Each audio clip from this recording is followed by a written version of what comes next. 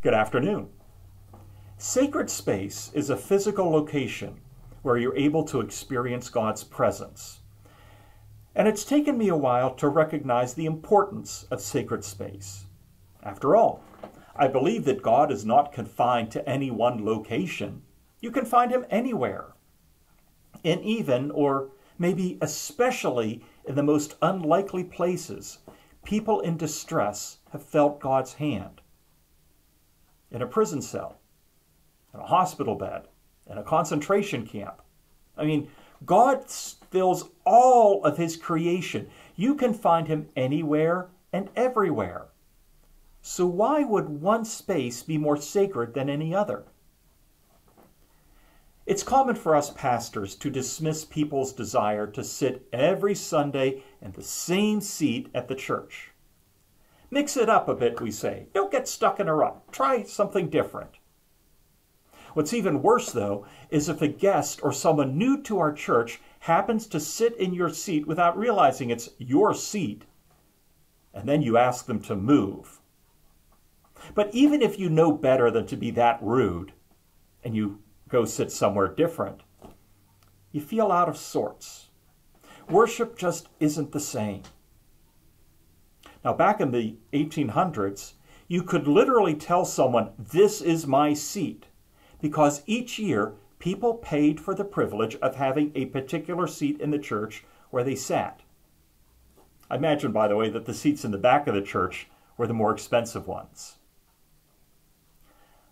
I've come to know better than this. I've come to recognize the importance of sacred space, both through my own experience and what other people have told me. For some people, that seat in the church connects them to loved ones who have died. And the memory of sitting beside them in that pew during worship helps them at times feel the closest to their loved one. Now, as a pastor, I of course don't sit in the pews during worship, but often, especially in the winter, I'll spend time throughout the week in prayer in our church sanctuary. And I've felt myself gravitate to one particular spot where I sit. And I realized that my prayer time would not be the same if I sat somewhere different. Sacred spaces are not limited to seats in the church. Many people have a particular location where they go in order to be with God. One man has told me about a tree in a park. Other people have told me about camps or conference centers. For me, it's a patch of woods beside a creek in the back corner of a cornfield. The Celts of Ireland and Scotland call these spots thin places, where the spiritual and the physical worlds intersect.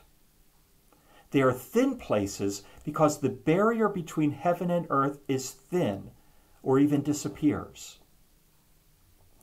For the Jewish people, the temple in Jerusalem was the sacred space of all of the world until it was destroyed in the year 70.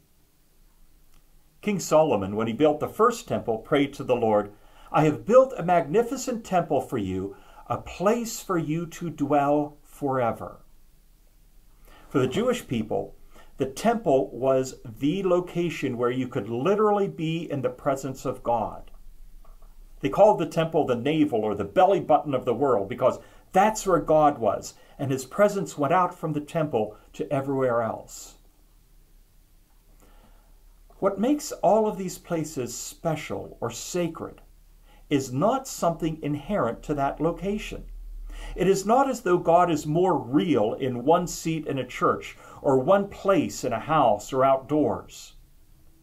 What makes these spaces sacred is that God has chosen that spot to be, for that particular individual, the place where they can sense him the best. Or, like my seat in the sanctuary, it is a place where over time, seeking and experiencing God has infused that spot with spiritual significance.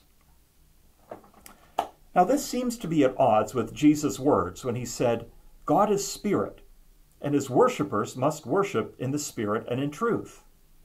If God is spirit and we worship in spirit, then therefore our physical location should be irrelevant. And that is true. We worship God in spirit.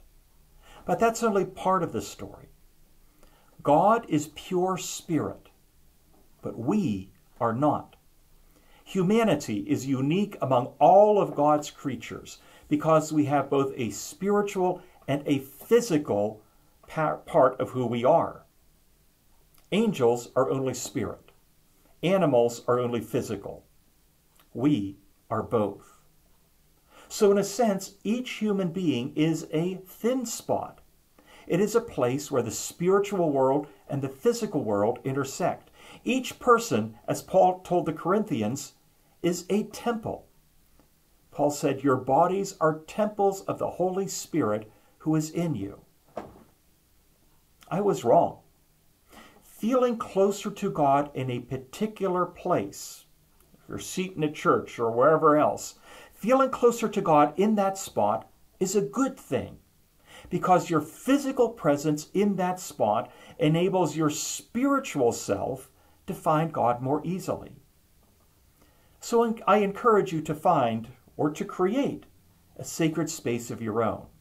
It can be anywhere, but it is a place where you can go, where for you, your body being in that place can help your spirit encounter God.